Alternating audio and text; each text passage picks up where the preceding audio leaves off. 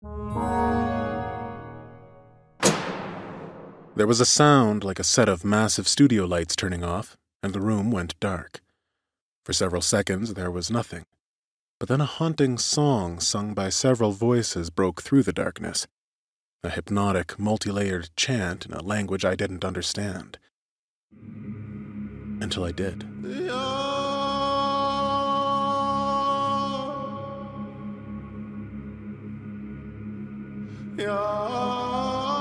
They were singing in Tunhar, the native language of my character, and with the song came memories, the taste of thin, soured milk flavored with a sweet floral syrup, like smooth yogurt, the feel of the wind on my face, the sight of a million birds migrating through a mountain pass, and weirdly, a memory of hiking along a trail and coming up over a bare bluff of stone that was covered in giant metallic red flies the size of small dogs.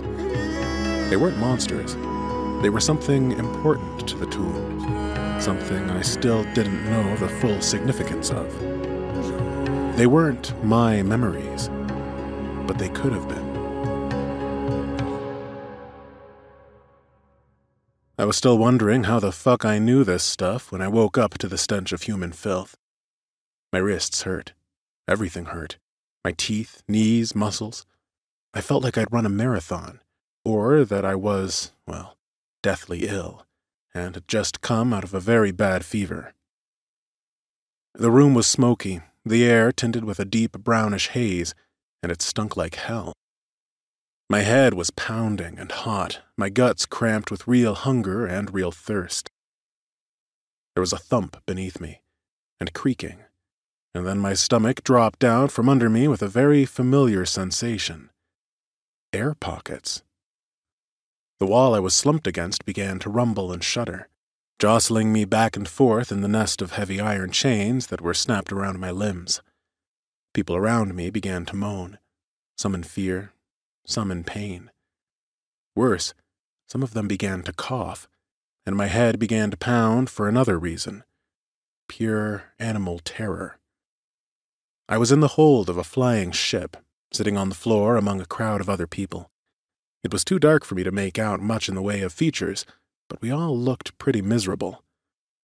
I was dressed in what looked like torn buckskin rags. I was cold, and people were sick. I'd agreed to this to get away from dying of some horrible illness, and I'd ended up stuck with a bunch of sick people. What the actual fuck, Steve? My first instinct was to test the strength of the manacles on my wrists, ankles, and neck. They were looped onto long chains that ran through stout eyelets on the hull behind me, connecting me to the other people in my row. To my left, another Toon man slept an unquiet sleep, frowning even as he snored. To my right was an elf woman with brilliant platinum hair. Her restraints were even more severe than mine, a leather mask that only left her nose bare and that laced tightly around her jaw. Her hands were encased in cages that followed the shape of her fingers and didn't allow her to move them. Her clothes were torn and dirty, like mine, the collar of her tunic ripped down to her chest. Only the collar and mask stopped her shirt from falling down around her waist. A captured spellcaster? Magic. Right. This sensory hell is a game. Normally you spawn somewhere kind of neutral in an MMO.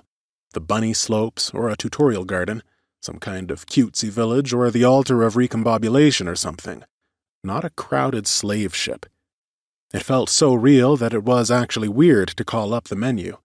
But sure enough, my HUD came up on prompt. Do you want to set up auto alerts? A message appeared over the HUD display. Sure, I agreed aloud before I thought about what I was doing. The bound mage's head turned toward me for a moment, but then she fell back and curled against the wall as best she could. Auto alerts enabled. The message cleared, showing me my main tabs: inventory, character, crafting, quests, options, artificing, and world map. The path menu was grayed out. If nothing else, my predicament gave me time to have a look through everything. The UI was gorgeous. Light on dark, clear layout. Seeing my blank inventory and being able to remind myself that this was, in fact, meant to be fun made me feel a little calmer. No matter how much everything stank and how realistically my stomach lurched, this world was a game. There was a way out of this situation. Somehow.